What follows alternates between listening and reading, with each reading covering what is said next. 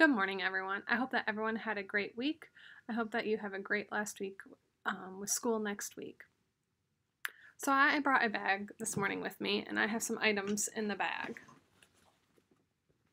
The first item that I have, can anyone tell me what this is? You're right, it's a hammer. What do we use a hammer for? Yes, to pound nails down. All right, my next thing I have. Can anyone tell me what this is? You're right, it's a battery.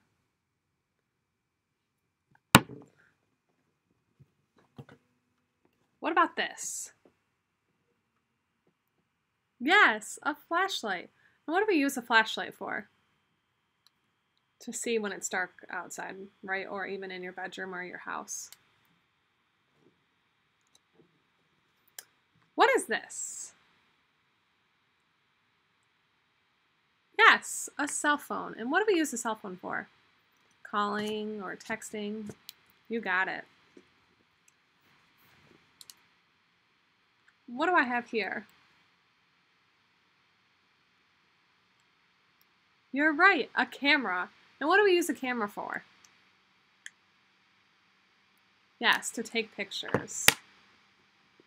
And the last item that I have in my bag is this. Can anyone tell me what this is?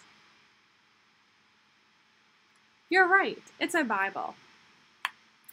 So all of these things have something in common.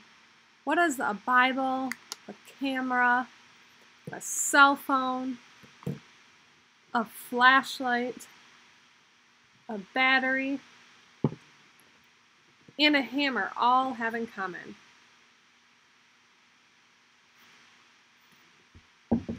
They have power. You use your power to pound down the nails. The batteries help with power in flashlights. Our cell phone has power so we can use it. You have to have a power in your camera to be able to use it. And the Bible has all kinds of power. God has power, and He gave each one of you your own powers. What are some of your powers that you have? Those are some pretty amazing powers you have. But you know what? He also gave us the power in the form of the Holy Spirit. He gives us the Holy Spirit to give us the power, the courage, excitement, and strength to tell people about Him and how He loves us in our own way in words. So my challenge for you this week is to work on spreading the Holy Spirit to others. This could be through coloring pictures and mailing it to someone, praying for others, or doing something around your house to help out your mom or dad. Or ask your parents if you could help out our own community by donating to the food pantry. These are all ways that you can spread the Holy Spirit. Let's close in prayer. Dear God, thank you for giving each of us our own power and the Holy Spirit to spread to others. In Jesus' name we pray. Amen. So just a reminder that I'm going to be starting Zoom sometime in June. This is a time for us to check in with one another and a time for us to chat. We will also be doing a small activity. I hope that you have a great week, and I'm looking forward to talking to you again next week.